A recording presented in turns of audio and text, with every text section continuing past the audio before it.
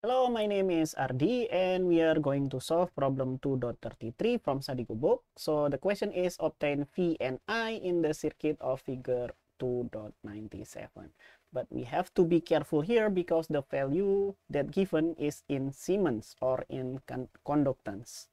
So if we need to convert this into resistance, we have to convert it. So I will have 1 over 1 Siemens, that will be 1 ohm here.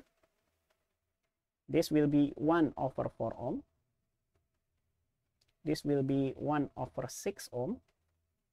And this will be 1 over 3 ohm. And this will be 1 over 2 ohm. So we can use this value of the resistance, and maybe we start naming this node as node A, and this node here as node B, and this node here as our ground, so that our voltage here will be 0. So we can use KCL at node A and node B. So I want to use KCL at node A. And KCL said that the sum of the currents that goes in will equal to the sum of the currents that goes out. The only current that goes in is from here, this 9 ohm. So I will just put 9 there. And that will equal to this current here is going out, and this current here I want it to go out. So I will have VA divided by 1 ohm. The value we need to see it, the resistance. And then this one here I will have plus VA minus VB divided by 1 over 4. Yeah, I think that we can simplify this. So I'll have 9 that will equal to VA, and this one will be plus 4VA minus 4VB, or that will be 5VA minus 4VB. I think 4VB. It should be 4, right? Yeah, that should be 4. Minus 5VA, 4VB, that will equal to 9. I think this is the first equation. And now let's move on to another KCL, but this time at node B. So I want the current here, and the current goes there. Okay, so what we need to do is just use KCL, but now at node B. KCL said that the sum of the currents that goes in will equal to the sum of the currents that goes out.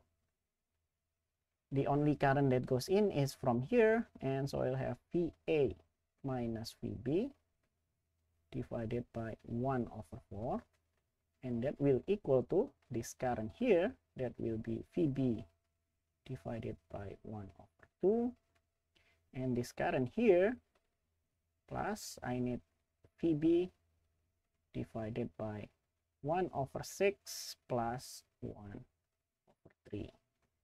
1 over 6 plus 1 over 3 is 1/2. So maybe I just write it as 1/2.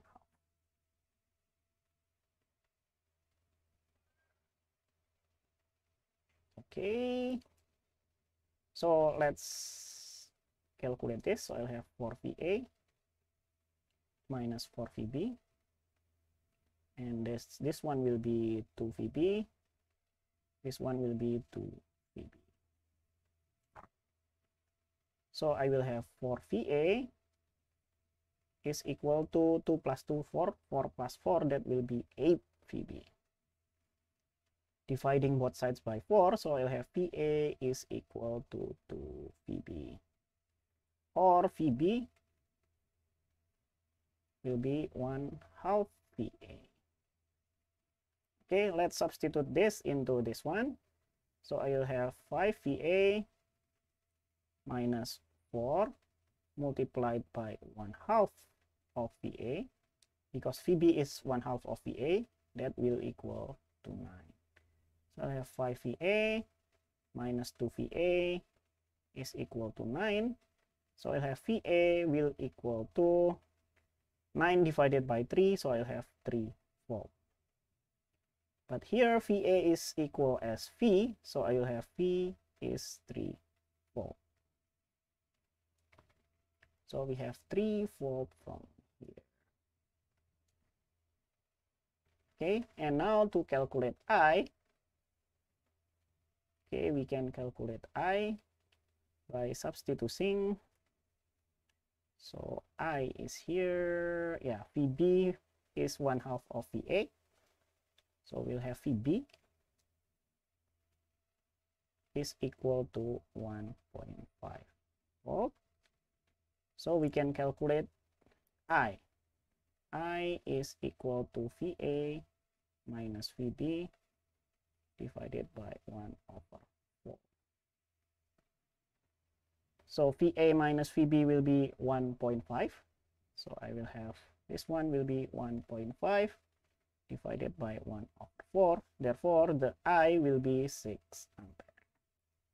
And that is the answer. So the V is 3 volt and the I is 6 ampere. Hopefully I did not make any mistakes in my calculation, and see you in the next video. Bye bye.